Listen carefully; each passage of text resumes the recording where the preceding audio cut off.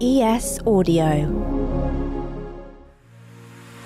Hello, I'm John Weeks. This is the Evening Standard's Tech and Science Daily. Let's go. Coming up, the YouTube feature that might become premium only.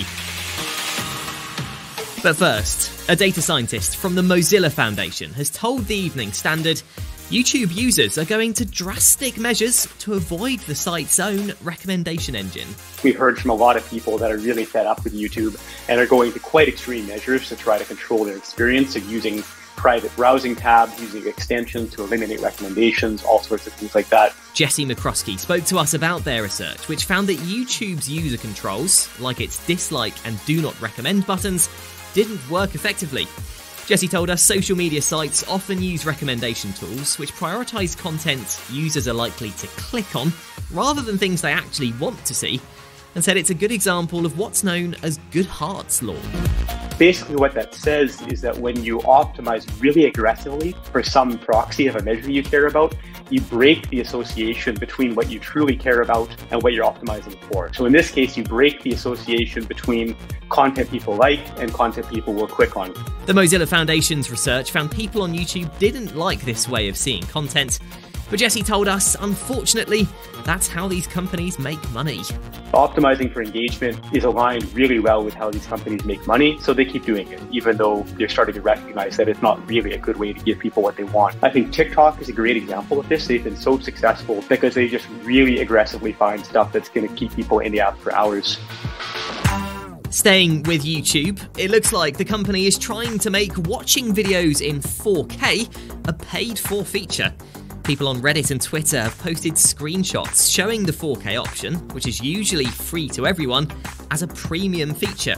It's prompted fears 4K watching might become an option exclusively for those who pay a monthly subscription. It's reported YouTube was simply testing out the feature as part of their regular experiments on the platform, but there's no news yet on whether it will or won't officially become a premium-only option. Now, Kanye West is still blocked out of Instagram and Twitter. The rapper known as Ye reportedly posted anti-Semitic messages on both platforms. Twitter has said that his official account has been locked due to a violation of the social media site's policies. It's unclear how long he'll be locked out for. It's reported ministers in the UK are planning to block solar farms from being set up on agricultural land. The Guardian claims that new Environment Secretary Ranil Jayawardena is against solar panels being set up on farmland because it impedes his programme of growth and boosting food production. It's thought legislation's being planned which would ban solar farms from about 41% of the land area of England, or about 58% of agricultural land. It looks like Apple could make the big switch to USB-C sooner rather than later. This month, the EU voted to make it the standard port for most devices, including all phones, tablets and cameras, by 2024. It's intended to make life easier for people who live across Europe, so they don't need to keep buying various different charging cables. It's reported by Bloomberg that Apple is already looking to ditch its Lightning connector across its line of AirPods and Mac accessories within the next couple of years. Coming up, the iPhone 14 feature that's been sending emergency services to theme parks, and why you can't trust your keyboard to keep your password safe. Why not hit follow and give us a rating in the meantime? Welcome back.